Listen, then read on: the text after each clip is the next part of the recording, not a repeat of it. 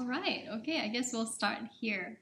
Hi, everybody. For those of you who have not seen me in a long time, it's really nice to be back. I'm not actually back, I'm just like popping in, and I owe you some explanations as to why I just disappeared, so I hope you stay tuned for the video. It's kind of like a chatty video. I don't really have something in mind, it's just a couple of updates and kind of like a check-in to see where I'm at and to ask where you're at and just to connect again.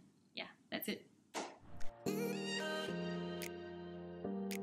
Okay, so let's get started. What's new about me? I don't know if you can tell, but I have a little bit of like a new background, and part of that is just to be completely honest, a lot has changed in my life. A lot is different now, and the core of me is still the same. I am definitely well and happy now. It's been a rough journey, you guys. I'm not gonna lie, and yeah, I'm just gonna say it. I went through a breakup, and it was incredibly tough.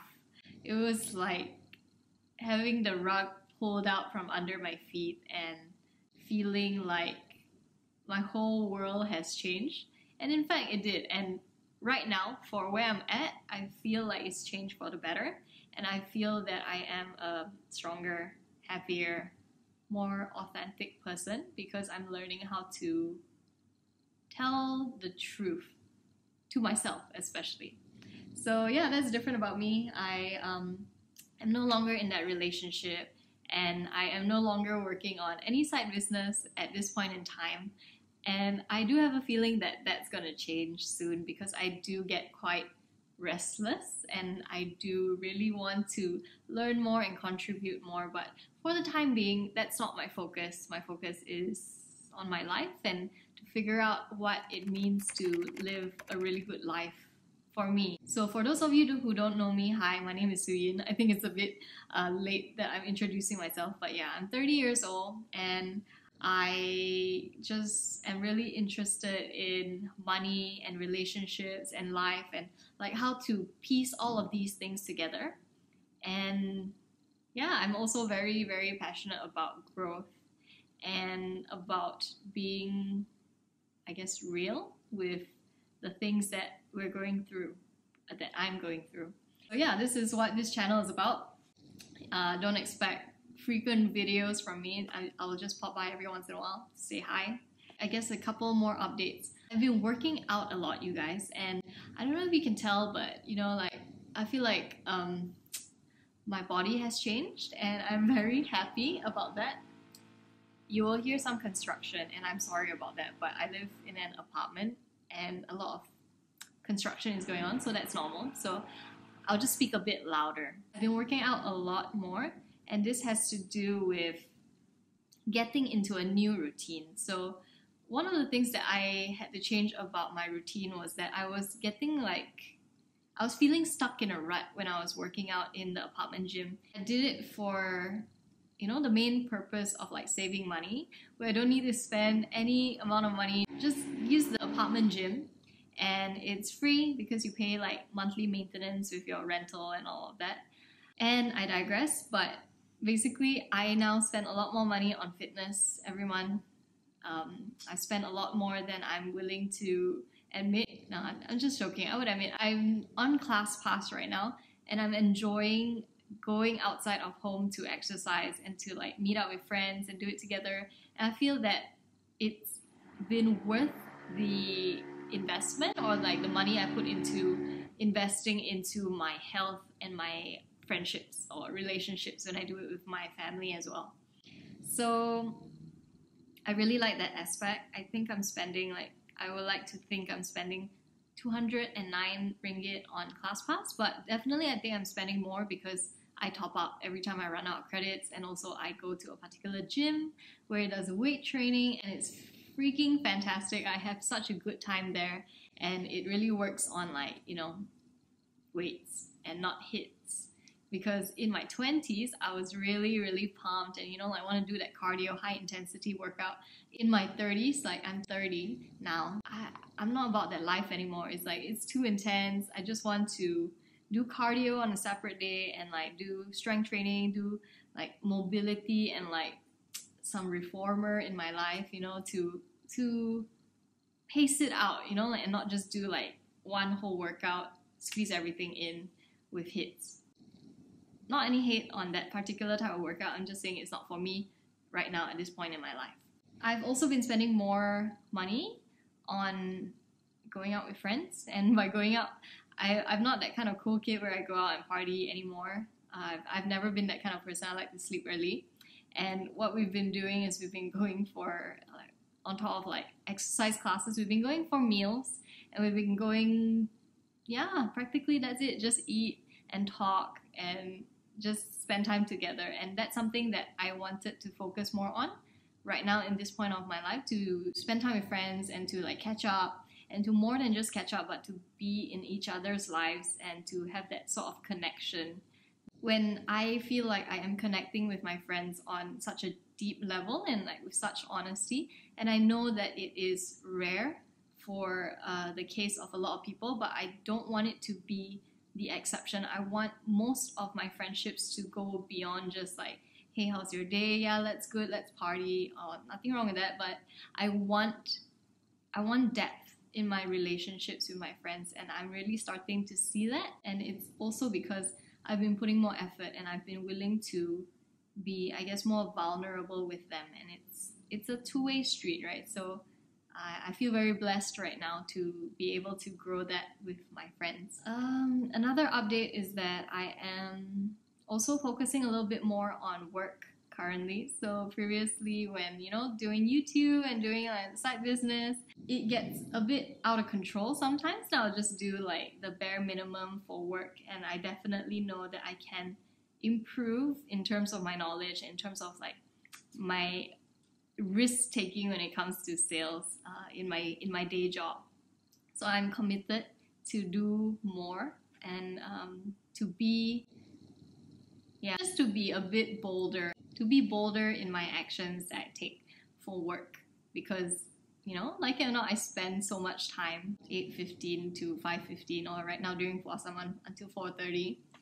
Yeah, so it's a might as well thing, and it's a choice that I am happy about.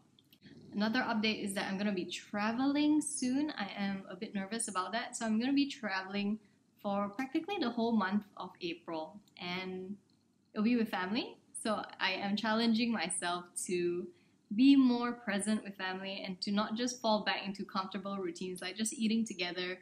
I want to really make sure that we spend good quality time and to really connect, because I realize that when I'm focusing on myself, I'm going to leave family relationships a bit on the back burner, and you know, it's still not wrong, but it's something that I want to work on whenever I'm in their presence. And since this is like a big family trip and it's gonna be a long one, what better time than then to actually do what I want to do? So yeah, we're gonna share a lot of experiences together. I'm looking forward to seeing new landscapes, new cities, just new experiences. And I'm not saying that it's necessary to travel in order to unlock these kinds of experiences, but it helps a lot. I'm going to Switzerland, and Lucerne in particular, my parents had always wanted to visit. So ever since, like, you know, they had their honeymoon, they saved so much money to go to Amsterdam, and then they were gonna go to Switzerland, but my mom had food poisoning, and you know, like, they just didn't have money after that, and like, kids got in the way, time got in the way, and now here 41 years later, we are going to go to Lucerne together, and we're gonna check it out. I don't know much about Switzerland. I'm sure I'm gonna learn a whole lot more during this trip, but what I know is that it's gonna be incredibly beautiful. I can't promise you I'm gonna film landscapes. I'm gonna attempt, because as you know, my filming is not the best, but I will do my best that I can. I'll attempt it. Yeah, so that's it. Other than that, I guess something that I need to tell you is I'm undergoing this training, and I have had some realization. So the whole point of this training is for awareness, and it's a personal development kind of training. So It's something that I don't enjoy doing, but I like to do throughout my life. So the way I view attending courses and attending trainings is that actually we can learn all these lessons by ourselves by going through life. And if you're lucky, you learn them fast. But if you're more like me, where it takes a while for me to like process the things that I'm going through, or like to synthesize the lesson and to see past my blind spots and all of that, then trainings are really, really helpful, because what they do is that they simulate issues and problems or situations, and then it's kind of like a cooking pot where it's like everything's going on, and at the same time it's also like taken away a lot of the distractions and the noise that comes with our everyday life. So it's kind of like fully focused, intentional learning that has been devised in a couple of days or whatever the training looks like. So I'm a big fan of trainings, and I feel like this was the right time for me to go for a training, especially to do with self-development.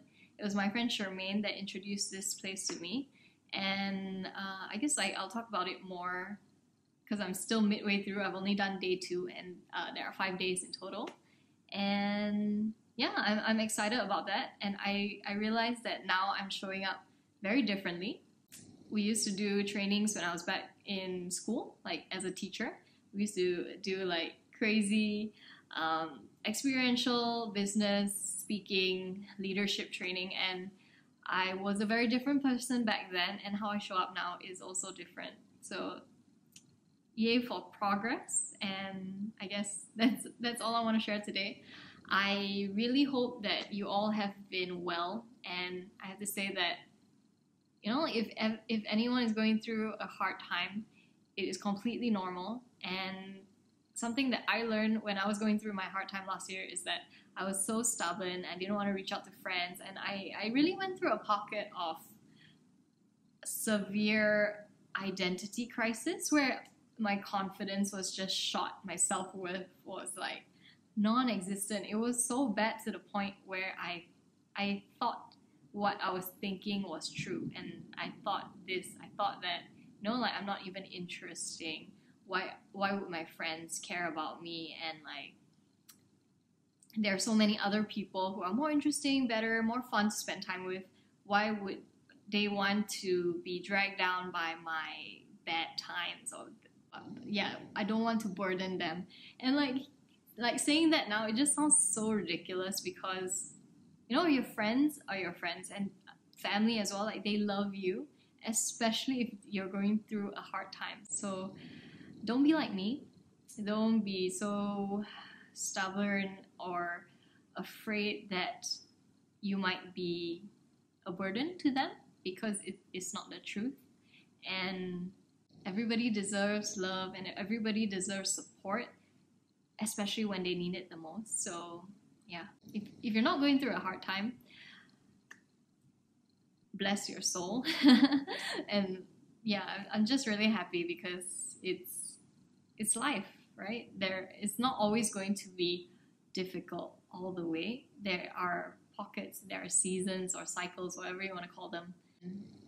I'm grateful I'm going through a season of, I don't know what you call this, like spring change, where things are blossoming and I feel good about myself and happy to work on myself.